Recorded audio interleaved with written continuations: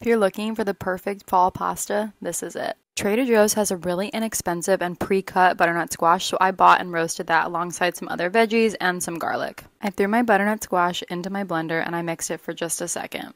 I'll take the lid off, give it a quick stir, and add in my garlic and some bone broth. Kettle and Fire was kind enough to send me a sample box, so I've been using their products lately and been really happy. Giving it another quick whirl, throwing in some unexpected cheddar from Trader Joe's just to add a little bit of creaminess. I mean, look at this thing. Can you even imagine a more beautiful thing? Sauce goes on top of my veggies and wow, it's as good as it looks. Save and follow for more recipes, ideas, and inspiration.